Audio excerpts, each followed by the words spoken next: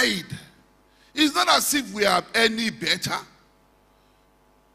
All these men of God, pastors that are here, we just don't have time. Many of them lived very reckless lives.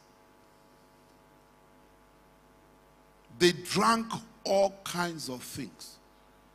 Indeed, one of our pastors, he stopped drinking maybe about 30 years ago or 20 years ago.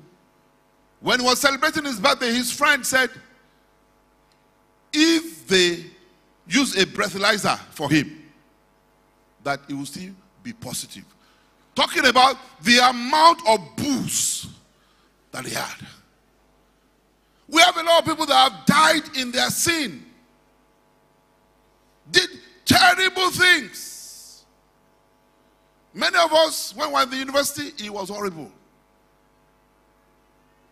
People were having disco inside swimming pool and they can't swim.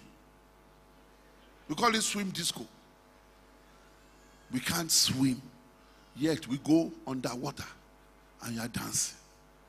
What foolishness. People of God,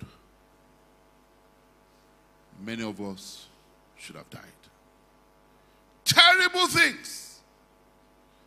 And there are many of our elders that are here that if they open their book and tell you what they have done, you will know that they are alive today is only by the mercies of God. The money you have, you don't deserve it if God was to mark sin. The healing, many of us do not deserve it. The deliverance, we don't deserve it if God was to mark sin. How many of us have not lied this year? Not. Oh. Pastors should not put up their hands. Amen. You have to cover their nakedness. Not. Nobody. Amen. But in Acts chapter 5, Ananias and Sapphira, one lie. Just one.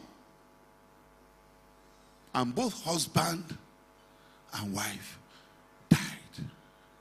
So you are here today because the mercy of God has kept you. If it was to mark your life,